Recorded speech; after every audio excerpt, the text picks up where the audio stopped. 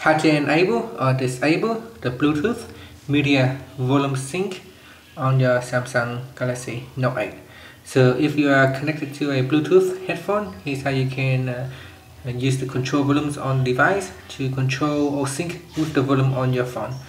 First, tapping on the home key to go back to your home screen, and swipe down, tap on the settings icon, and from here tap on connections, then tap on Bluetooth, then in here tap on the menu key and tap on media volume sync.